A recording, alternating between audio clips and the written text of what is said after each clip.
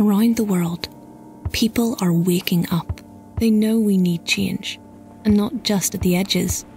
We need to change our systems, not just our straws.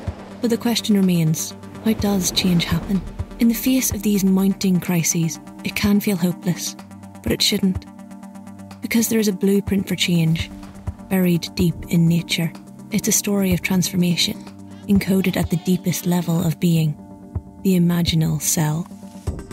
A cell that contains within it a vision of something new, of something better. The caterpillar, while alive, consumes. But this cannot go on forever. Everything has an end. Everything has a tipping point. All that is left is decay. But from this place of darkness, something new can be born. At first, the caterpillar fights this new presence, What we want is more learning in schools and less activism. seeing it as a threat, clinging to its old form. But the imaginal cells persist in spite of this. They begin to emit a common frequency. They cluster, they form collectives, until eventually they reach a critical mass. They can no longer be opposed.